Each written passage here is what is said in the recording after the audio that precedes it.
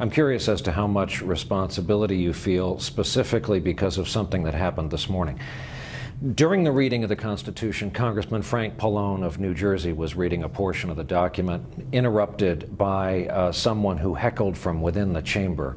It was to express doubt over the president's American citizenship. Provided you believe the president is an American citizen, you've got 12 members co-sponsoring legislation that does about the same thing. It expresses doubt. Would you be willing to say, this is a distraction? I've looked at it to my satisfaction. Let's move on. The state of Hawaii has said that President Obama was born there. That's good enough for me.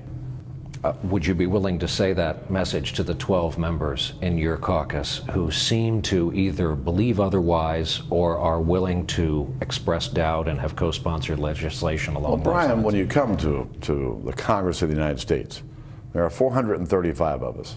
We're nothing more than a slice of America. And people come, regardless of party labels, they come with all kinds of beliefs and ideas.